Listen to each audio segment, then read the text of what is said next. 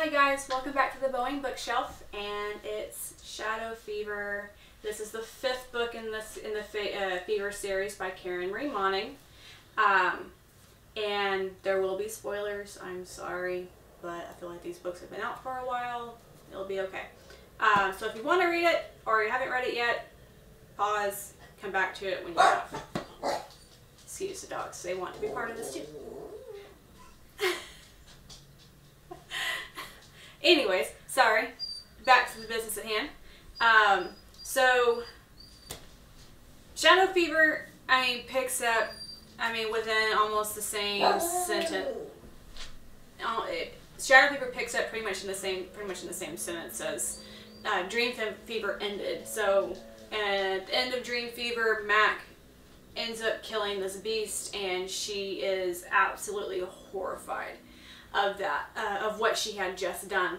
And in this one, in the beginning, we realize who that beast was, and it was Baron's.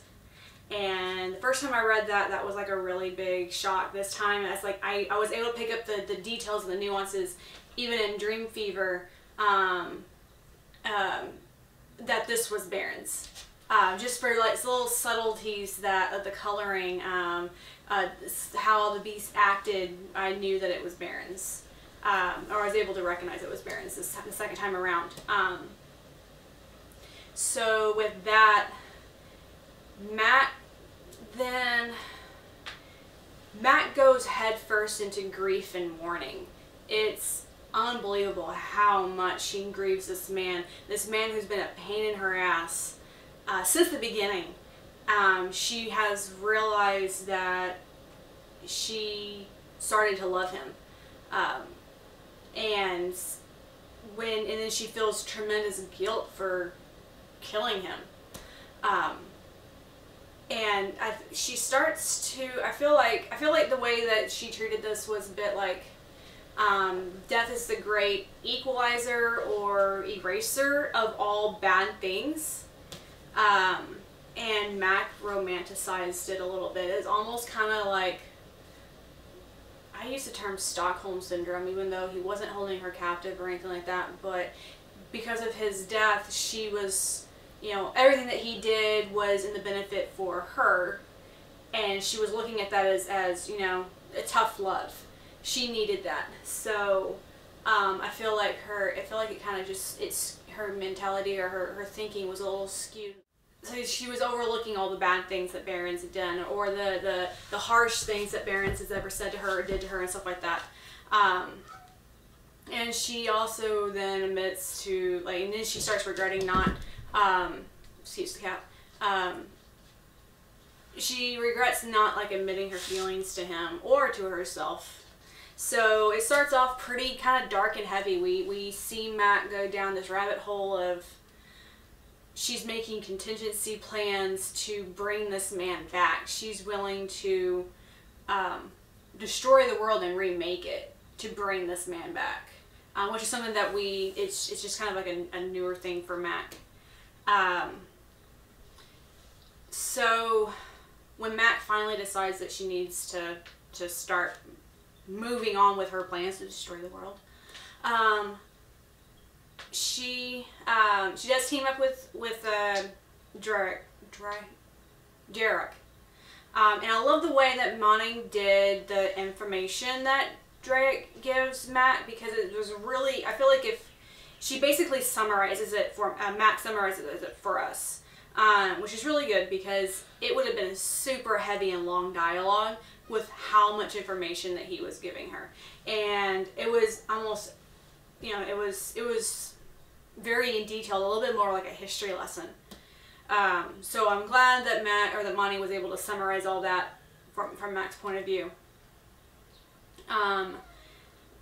Danny tells the story for a little bit.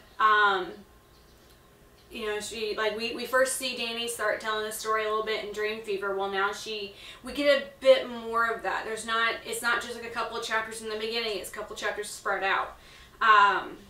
And Baron's also tells us a chapter, because we realize Barons isn't dead, and this was our clue that Barons didn't actually die. He died in beast form, but he's back. And it's a very short, like maybe 2-paragraph chapter, and he's a man of little words. He's more action instead. So, but it was really cool. My only complaint with that is it's not labeled on who's actually talking. So I wish there was, you know, Danny's taking over or Barons, instead of just trying to guess through context clues and how the character's talking. Because Danny has very specific phrasings. Barons does too, and Matt. So it's like you kind of have to see which one is talking and pay attention to it. There are even a couple of chapters where Danny starts the chapter, but after like a page or two, it switches back to Matt, and you're already like in the mentality of Danny, and then all of a sudden word format and structure and all that stuff changes back to Mac, and it's a little confusing. So that's really my only complaint, or not really only complaint, but that one was like a kind of a big thing. It was like pulling me out of the world a little bit. Even the second time around, I was like, I was a little bit thrown off on who was telling the story.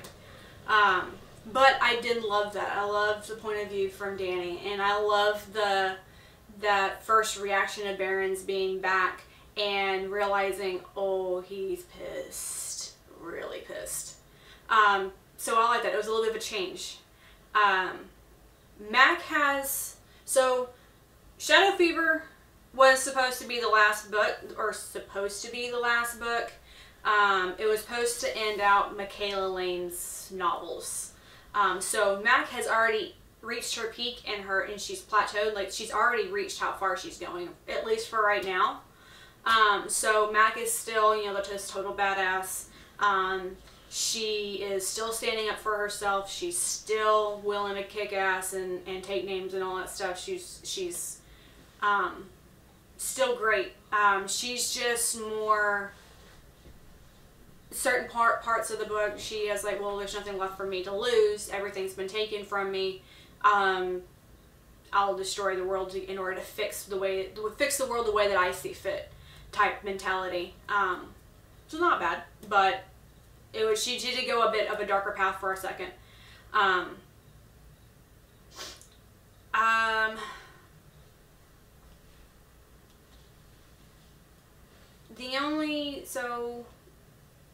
the other hand with this is, during most of the book, Mac is very upset. She almost kind of sort of throws a little temper tantrum, mentally throwing a temper tantrum, like, why won't people believe me? Because she did kind of switch teams for a minute, and team up with Derek, because that was a means to her end in order to recreate a world.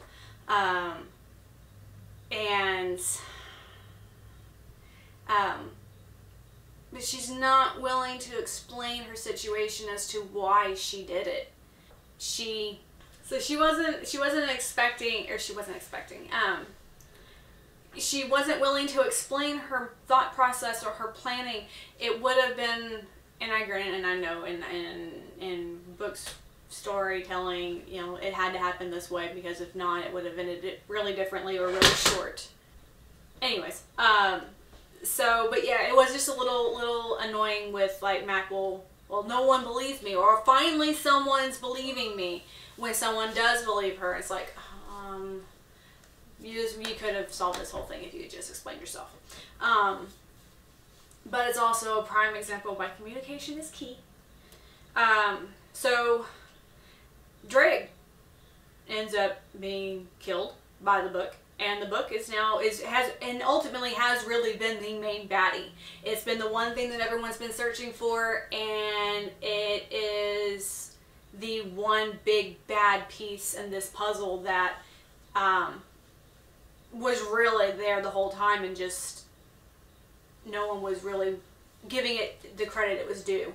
But the book is everywhere, and it is hunting Michaela really, really bad. So it's showing itself in different forms, and it's we see it more prevalent in this book.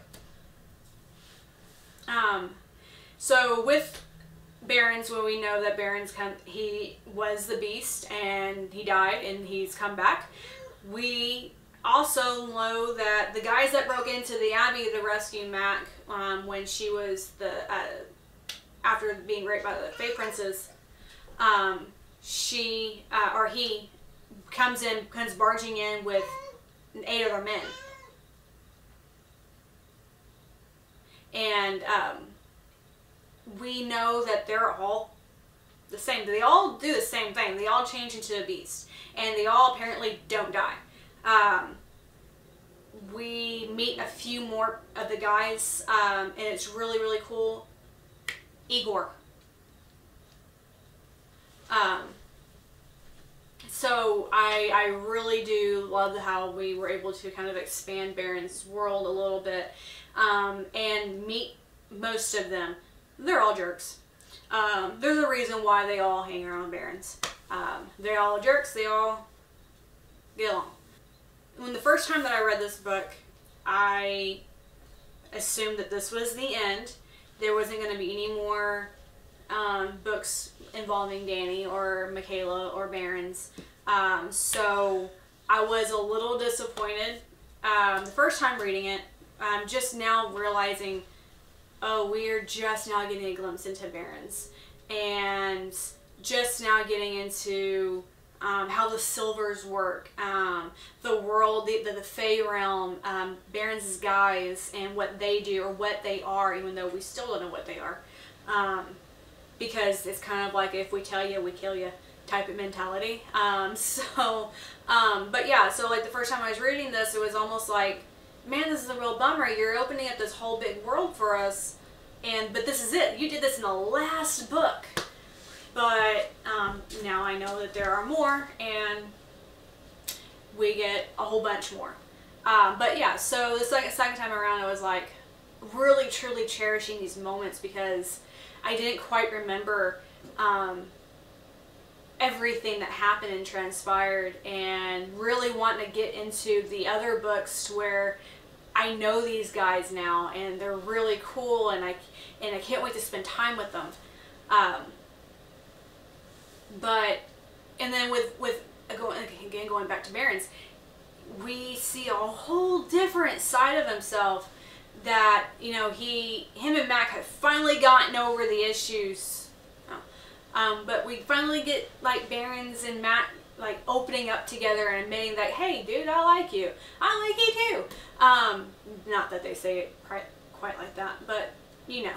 And you know, we see that Barrons really does care for Mac, and vice versa.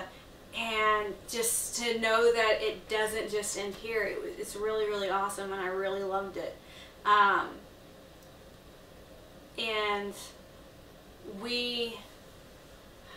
I really like that, and like Barrons has made it very clear in this book that he enjoys what he is.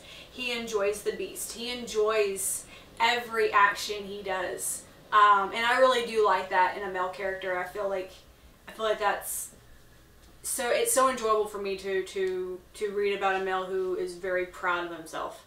Not quite an arrogant personality, but he doesn't condemn himself for being what he is, unlike some characters in other certain books that, yeah. Anyways, going on, but should I throw that out there? But yeah, so those moments with Mac and Barrons were so intense. They were so awesome, and I loved it. And I'm so glad that it continues on. I'm glad the series continues on. And Mac kind of has a bit of a there's a little bit that kind of annoyed me with Mac in certain parts. She's very indecisive and is always questioning herself on what she is, or what she should do, or who she is. And she spends most of the book kind of going through a little bit of an identity crisis. Still love her personality, but man, the identity crisis really hits her hard in this book. The ending of the book, First time I read it, I really didn't like the ending of this book. Oh my god. I felt so let down at the end of this book.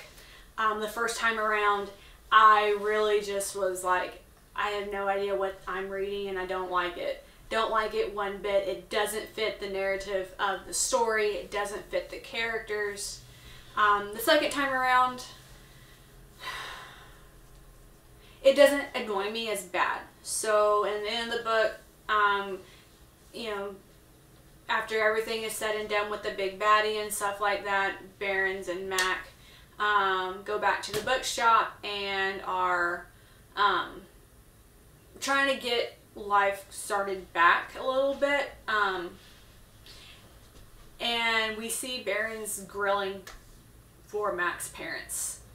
And I was just like, this still doesn't feel right. Barrons would never do this, or at least the way that I've always pictured Barrons. Barrons would never do this. But it also, Barrons does have moments like this in the previous books where he's painting her nails or he's doing this and that for Mac. And I'm just like, this man has a stick up his ass the whole entire time, and all of a sudden he's grilling for her and her parents. It doesn't quite sit well, but I don't know. I could be that's just me being shallow or whatnot. I just feel like he's way too damn aggressive to be doing stuff like that. But that's just me. I've talked to friends, or my best friend who's reading this story, books as well, and she's like, no, she really does like those barren moments where, you know, he is painting her nails or whatnot, and I'm just like, I could do without it. I'm okay. So the ending was still kind of so-so for me. I'm just relieved enough that it does continue on, and I'm really happy about that. So like overall, I really did like this book. I loved the characters, and I loved being able to see them all open up and the changes that they all made. But yeah, so like there was still quite a bit, or not quite a bit, but a little bit of like some loose ends that really needed to be tied up. And it was enough for her to continue on, and I'm really thankful that she was able to do it, because this is an amazing story, an amazing world. But overall, I really did love Shadowfever. It's probably my second favorite. Dreamfever is probably, actually no, I can't even say that. I think they're about neck and neck, because there's more parts of this one that I did like, mainly because Mac and Barrons moments are just, I love their moments together. They complement each other. And I do kind of get it like a little bit of like a Beauty and the Beast vibe, knowing that Barrons is the Beast and Michaela was, you know, the beauty. Barrons at the bookstore. Oh my god. And I don't know if that's just because I've picked up on the Beauty and the Beast not references, because I don't really know for sure, but it just really comes off as being very Beauty and the Beast. And I guess that's the reason why I'm totally okay with overlooking Barron's assholelessness, because he has a bookstore. It's amazing. Love the man. He's a jerk. Love him. But so yeah, I just thought that was a little weird. It's like, huh, it's kind of Beauty and the Beast like. But anyways, so that is Shadowfever by Karen Marie Moning, book 5, and you can find these at Half Price Bookstore. I'm pretty sure you can buy them online, Amazon, Barnes & Noble online, libraries, I'm sure. You can request it. But yeah, totally check it out. Love this series. It's really good and entertaining. But yeah, so if you haven't liked us already, give us a like and a subscribe, comments, any book suggestions or whatnot. And until next time, we'll see you later. Bye.